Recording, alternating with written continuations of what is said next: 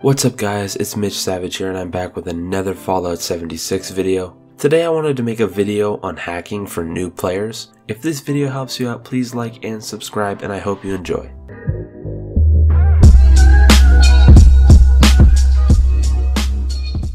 The release of Fallout 76 is right around the corner. A lot of people have already tried a Fallout game and there isn't much of a difference with Fallout 76. Fallout 76 feels like Fallout 4 online, but with Fallout 76's lack of human NPCs, we rely on scenery, robots, terminals, audio logs, and notes to provide us with lore. A lot of which can be found locked away behind a door, or there could be lore locked behind a password protected terminal, and without the knowledge of hacking you can miss out on a lot of things in this game. Anything from lore to loot. So today I wanted to make a short little guide on hacking in Fallout. This video is great for new players to this series, or maybe longtime players that have always avoided hacking due to it being a little bit overwhelming at first. If you are already familiar with hacking, maybe you could check out any of my other Fallout 76 videos. I upload content like this all the time, go check that out. So to start off, you should know that you have 4 attempts to hack a terminal before you are locked out of it for 10 seconds. When you return, a new password is selected. You can keep trying until you guess the password correctly, but to save time and effort, I'll go over how to properly hack in Fallout.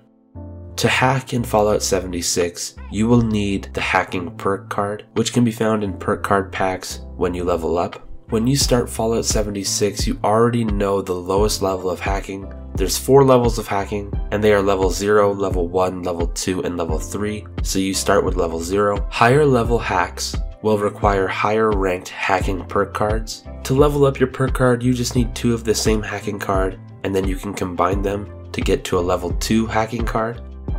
Now once you have found a terminal you want to hack, you must approach it and activate it to start. The screen will then light up with random words surrounded by random symbols. Somewhere in this mashup of words and symbols is your password. When I start hacking, I look at the words and I look for similarities to help narrow it down, like words ending in ing. Then I select a word and check its likeness. Likeness is at the bottom right corner. The likeness number indicates the number of letters in your guessed word that exactly match the terminal password in both letter and position, helping you narrow down the structure of the correct word.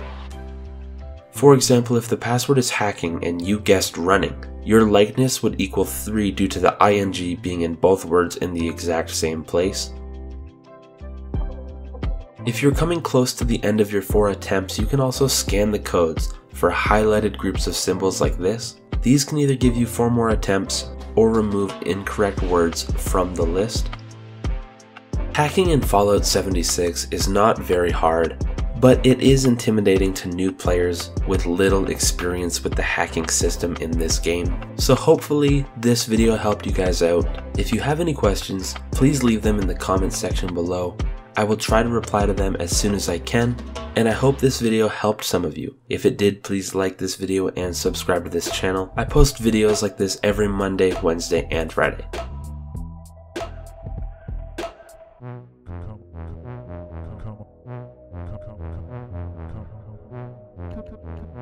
Come on.